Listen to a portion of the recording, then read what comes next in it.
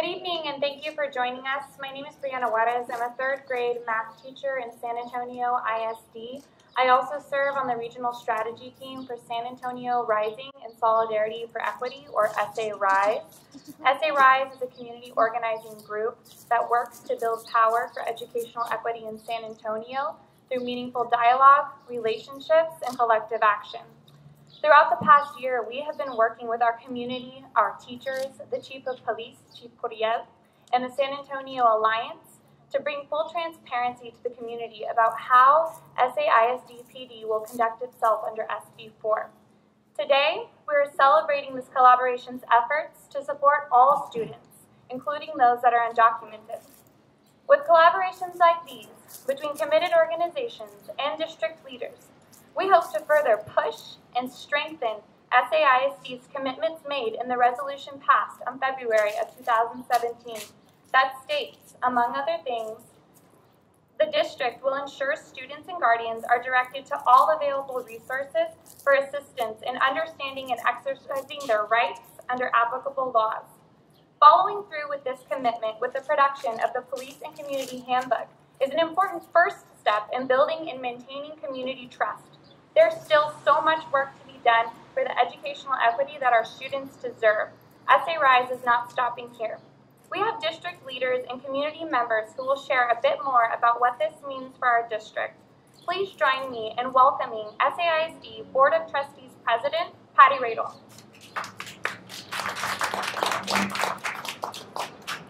Thank you very much, Bree. Well, first of all, we thank the media for showing up and being here with us, and we thank the others of you that are supporting and so concerned about this issue.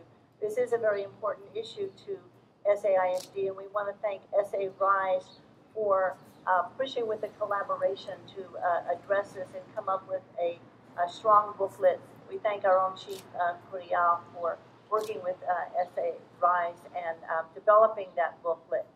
This is a very important issue to us, and out of everything that's in that booklet, I think the thing we want people to hear so much is that SB4 does not apply to school districts. And our chief has the ability to be able to tell his officers not to ask the status of immigration or citizenship. And he will, and he does. And so that's very important for our families to understand, that it is not the same relationship as it is with the San Antonio Police Department. School districts do not fall under SB4. And we are grateful for the spirit of our own chief, the spirit of the community leaders who know that this is such an important issue. Muchas gracias a SAISD por su apoyo en este proyecto. Muchas gracias para su atención a nuestras familias y nuestros estudiantes, para su trabajo con estas familias. Muchísimas gracias. And I want to go ahead and, am I introducing you, Pedro? So I am also so grateful that we have a superintendent who has experienced the challenges of immigration and knows what the challenges of immigration can do to our families, understands the whole culture that comes to our families of fear when they are already running from fear, many of them, and to be in such a situation where life can get worse if we don't have protections that keep our children on track for their educational opportunities. So, Superintendent Martinez. Good afternoon, everyone. And so, first of all, as somebody born in Mexico that came to this country when I was turning 6 years old, I know firsthand the challenges that our immigrant families face. And, you know, one of the things that I'm very proud of is not only our board who has taken leadership on this issue, but also our chief. And it is just the beginning. I mean, I think we want to be clear with that first of all, we are open to learning. We're open to, you know, this is not our expertise. In fact, I will say right now, we want the help. We want experts to be able to come.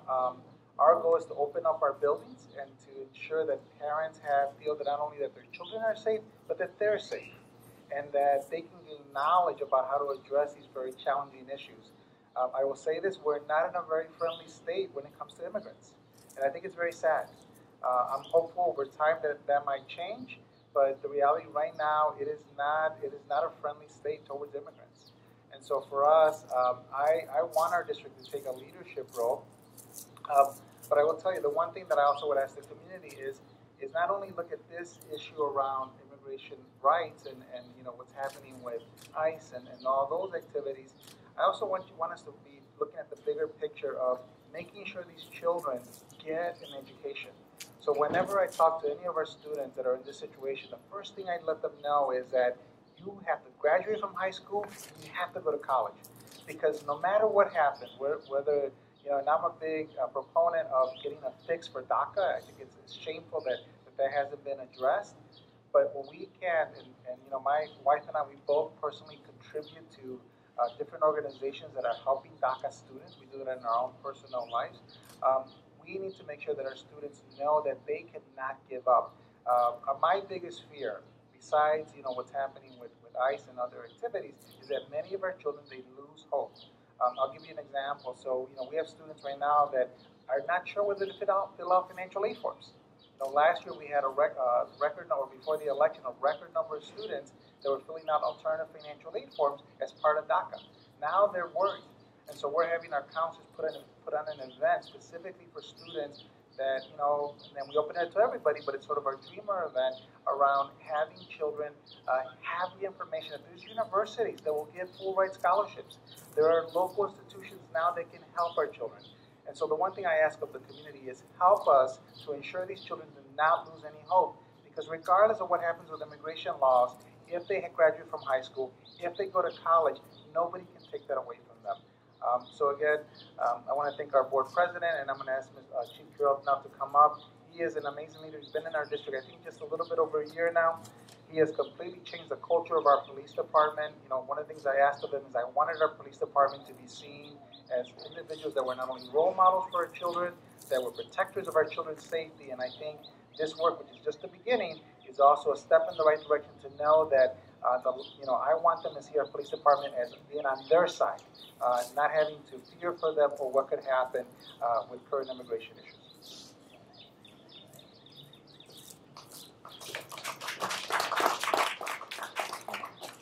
Good afternoon. First of all, I'd like to thank SAISD. I personally thank you for your leadership and anyone else who contributed to this handbook. Like the superintendent stated, it is the first step of going forward in a positive manner, and we are open to any other input that anyone else may have to improve this handbook. I really appreciate the compassion that SAISD and others have in humanity. And I really am compassionate about it and their hard work in regards to being the voice for others who can't or don't have that voice, and mainly being the voice for and doing the right thing for the common good of our immigration families that we have. I really do. I am very compassionate on what we do as police. Here's our philosophy real quick, so everyone can know. We're here to shine that positive light on everyone we come in contact with. We would treat everyone with respect, with dignity, with protection, and most importantly as a human being, and not based on what they look like or what they wear. That is our philosophy, and we want to be that shiny light and that resource that anyone can come to us and speak to us without the fear of being deported. Our immigrant families here play a big role in our community itself. Again and once again, we like to be that resource for them when they're in need. And I encourage everyone to ask the question, because I keep on asking me the same question, is what are we doing, or what can we do for the non-documented people to make their lives better and hopefully get documented? What are we actually doing? We as police, I assure you, are doing our best to maintain safe and secure environments for all. And I leave you with, if you see something, say something. Thank you.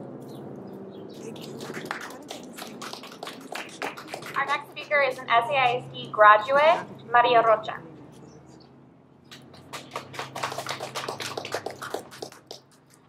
gather today, we have to remind ourselves how far we have come as a district, as a community, and as a city. My educational years at SAISD include attending Wilson Elementary, Whittier Middle School, and graduating from Edison High School in 2005. Yes, I recall derogatory terms used towards me and others, words like wetback, mojado, and illegal. Aside from the negative, I also recall the positive and the immense support from teachers, counselors, and administrators who made me feel safe. Safety is a key element we must provide our students on a daily basis. How can one function fearful? Fear about themselves, but most importantly, will I go home to my family today? That was a question I often asked myself. Will I be able to go home to my parents knowing that they drive without a state-issued ID, even up to this day? The work you as allies and advocates started with the urgency of now. The work of SAISD initiated with past and present educators doing exactly what they stand for, San Antonians, rising in solidarity for equity, especially under our current political climate. The handbook brought forth a sense of security our undocumented students deserve. We need to be ensured and promised that our staff members are well equipped and trained to take action. This includes mandatory trainings and information about the opportunity to furthering their education our most vulnerable students have in our state of Texas. I'm a living product of that. I graduated with my bachelor's in 2012 from UTSA, and I'm currently pursuing my master's degree in educational leadership. I am fortunate to have obtained DACA, but not everyone was able to obtain such a privilege due to certain requirements, or simply because they feared applying. Our victory speaks for many, even at this first step. Let us all continue to advocate for all students and prove to them que sí se puede. Sabemos que este paso es el primer paso de muchos que están por venir. Nuestra comunidad se merece esto y más, sabiendo el temor que nos enfrentamos día a día. Gracias a SAISD, al distrito y a nuestra comunidad por reconocer esta gran necesidad y este gran triunfo. Gracias. Next we have an SAISD teacher, Radle Villegas.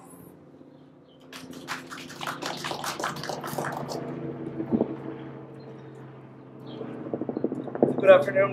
My name is Gerardo Villegas. I'm a product of SAISD as well. I'm an immigrant, and I'm currently a teacher in this district. So I've been proud of this district proudly since 2001 when I came to the United States and enrolled at Nelson Elementary until I graduated from Fox Tech High School in 2012. SAISD, as far as I can remember, was my home safe haven throughout those years. It is where I felt welcome and continue to be inspired every single day by my own students today. The conversation that we are having today is extremely important because we service that community whether we want to admit it or not. And this community has come under fire by many policies, not just SB4, but federal policies that are going to have even further effects down the line.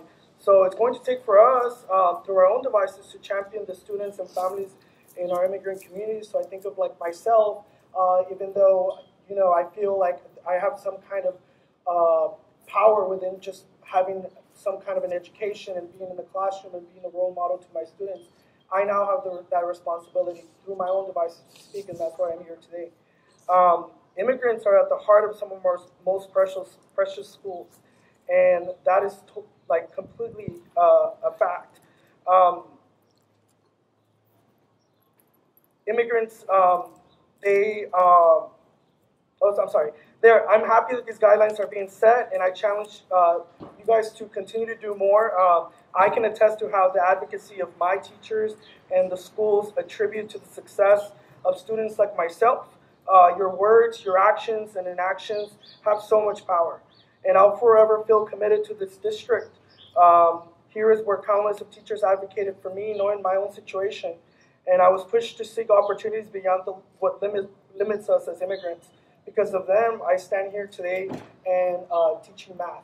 So estoy muy orgulloso de este distrito, de todo lo que está haciendo para proteger a esta comunidad de inmigrantes.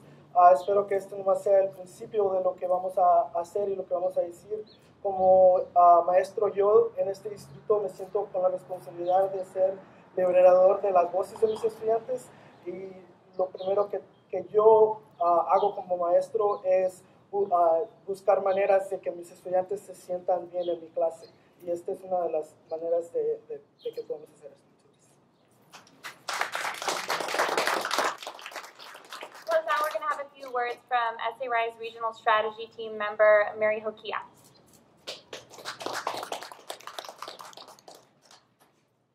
Thank you to all of our speakers whose powerful words remind us of the importance of continuing to develop trust between district police and the community. Thank you to SAISD for the commitment to all students and families. This work does not end here. Supporting all students in SAISD is a priority, and it takes all of us working together and offering solutions. Let's continue working together to create ever better educational outcomes for our students. Muchas gracias a todos que hablaron hoy día. Sus palabras poderosas nos recuerdan de la importancia de seguir desarrollando vínculos entre el distrito, la policía del distrito y la comunidad. Muchas gracias a SAISD para su compromiso a todos los estudiantes y las familias. Este trabajo no termina aquí. Apoyando a todos los estudiantes del distrito, SAISD es una prioridad y toma a todos nosotros unidos, trabajando juntos y ofreciendo soluciones. Seguiremos trabajando juntos para crear aún mejor soluciones para la educación y para nuestros niños. Favor de juntarse con nosotros en la siguiente conversación comunitaria el 18 de abril a las 6 p.m. Please join us at our next community conversation April 18th from 6 to 8 p.m. Thank you so much for coming today.